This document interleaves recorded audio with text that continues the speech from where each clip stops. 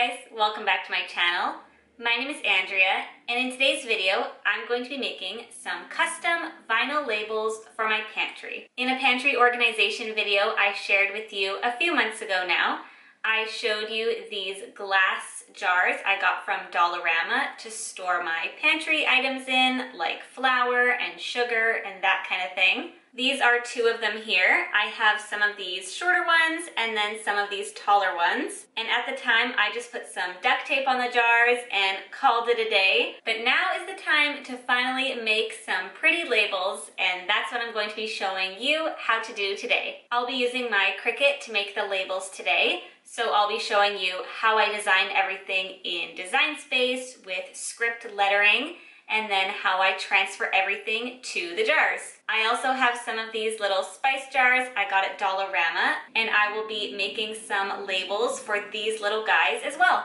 Before we get into the video, I'd love if you would subscribe to my channel and turn your notifications on so you don't miss out on any future videos, and let's get organizing. The first thing I need to do is measure each of these jars and containers so I know how big to make the labels. I just want to measure the part where I think the label should go, so on the front of the jar here. I think I'm going to do 7 centimeters. For these spice jars, I think I'm going to make the label go up vertically this way instead of across, just so I can make a larger label. And for these ones, I'm going to try 5 centimeters. I have my Cricut here. This is the Cricut Explore Air 2. I've opened up Cricut Design Space on my laptop here, and the first thing I'm going to do is add a text box. Come over to the left-hand column and click on text, and then I'll type in sugar. And I want to change this font here, so I actually went on to dafont.com and downloaded a font, which I've already installed into Cricut Design Space. So I'll go up here to where it says font, click on that, and click on system. And I know the font was called Good Cream.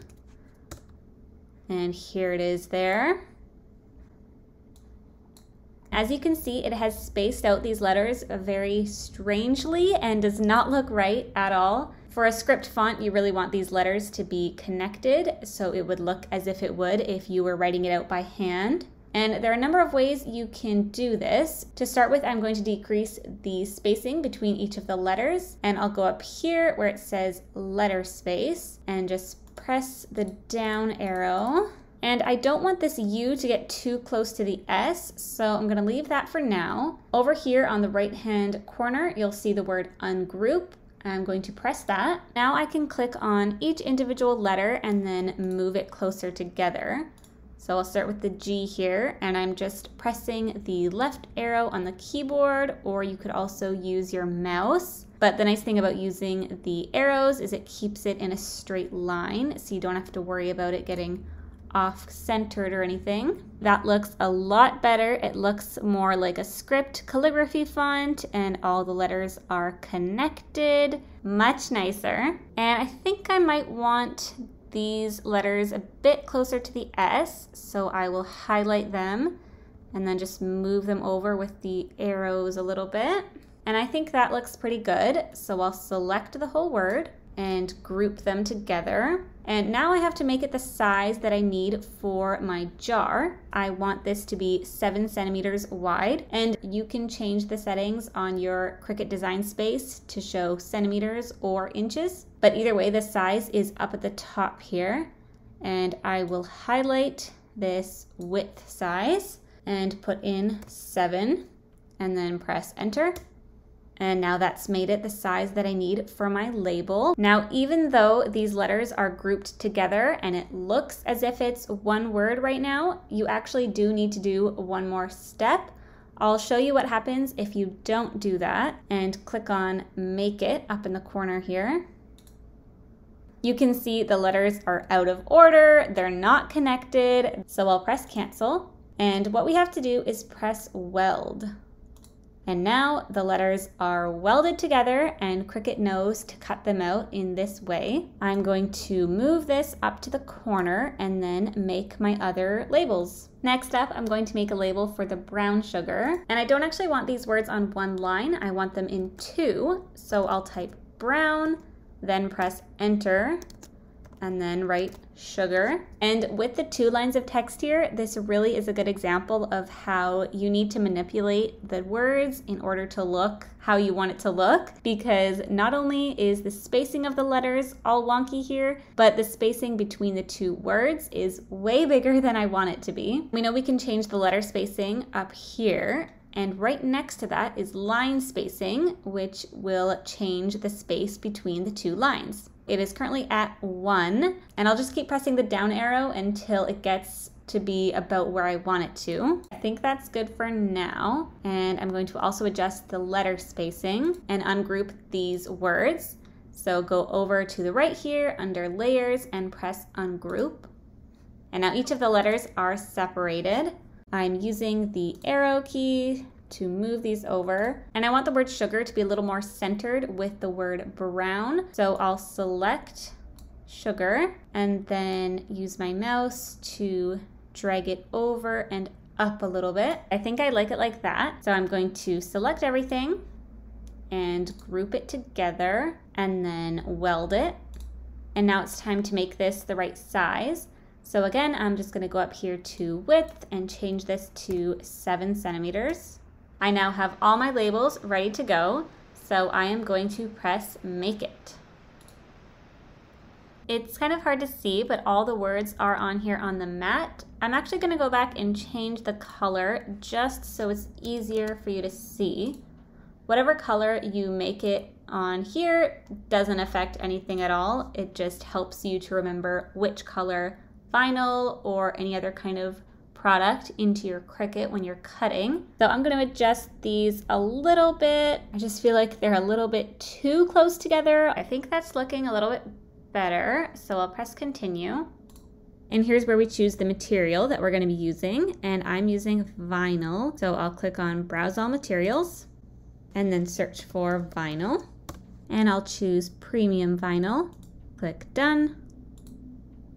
And before we cut anything, first we need a cutting mat. I have this standard grip green one from Cricut, and then I have this black vinyl from Cricut.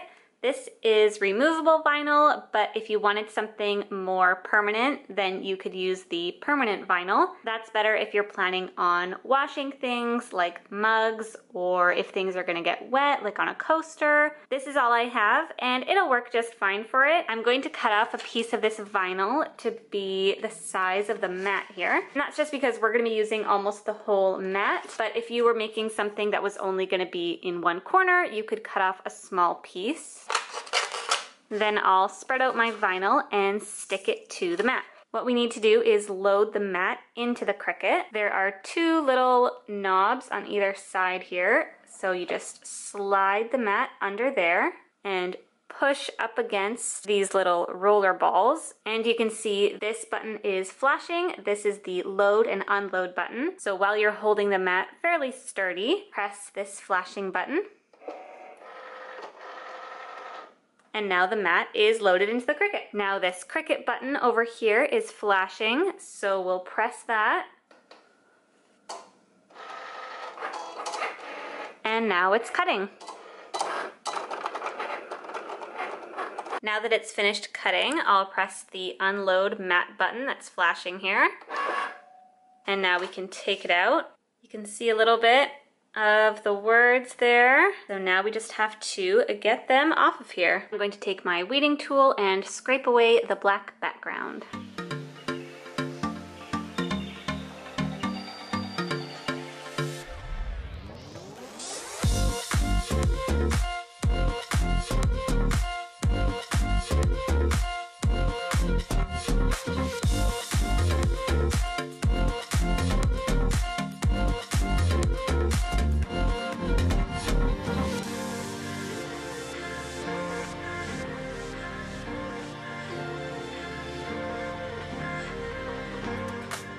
I'm now cutting all of the words out. I have this clear shelf liner I got at Walmart. This is the Duck brand.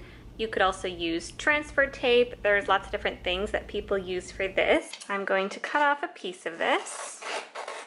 Now I'll peel the backing off of this contact paper and then stick it onto my label. And I'm taking this scraper tool and pressing down Turn it over and do the same. Now I'm going to separate this sticky layer from the white layer, but I want to make sure that the black letters are on the clear part. So you can see if I just start pulling, they're not actually transferring. So I want to really make sure I'm pressing down on each letter. And if I start to pull up, I can also pull down on the black letters. This is the only kind of sticky contact paper I've ever used. I haven't tried the Cricut brand one or any other one yet. So let me know if you have better success with different kinds or which one is your favorite. As you can see, the W got a little bit messed up there. I just flipped it up with my fingers and then pressed it back down. Here's our label. This is my powdered monk fruit container. I'll line up the label where I want it to be. And now I'll press it on, starting in the middle and going out to the sides. I'm using this scraper tool again to really push down and get those black letters stuck on the container. And now it's time to remove this clear part. And you can see the letters are staying on there. And if you want to reuse this contact paper for the other labels, which is what I'm going to do, just stick it back on its backing here. And this is our first label done.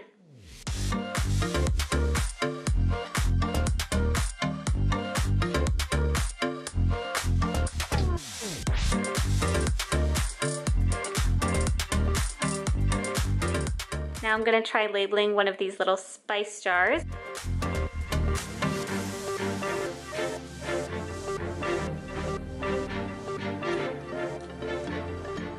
Okay, I lost the dot of the I in the process, but that's okay. I want to do this one this way on the spice jar.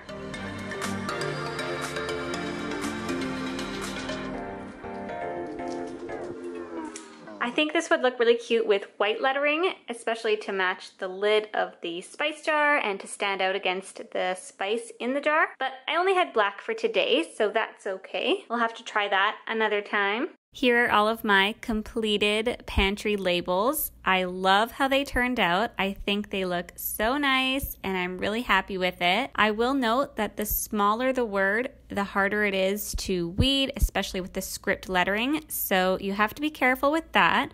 Thank you so much for watching this video. I hope you enjoyed coming along with me as I made all my labels for my pantry. Links to everything I used in today's video will be in the description box below, so be sure to check that out if you're interested. And I would love if you would subscribe to my channel so you don't miss out on any future videos, and give this video a thumbs up. And I'll see you next time.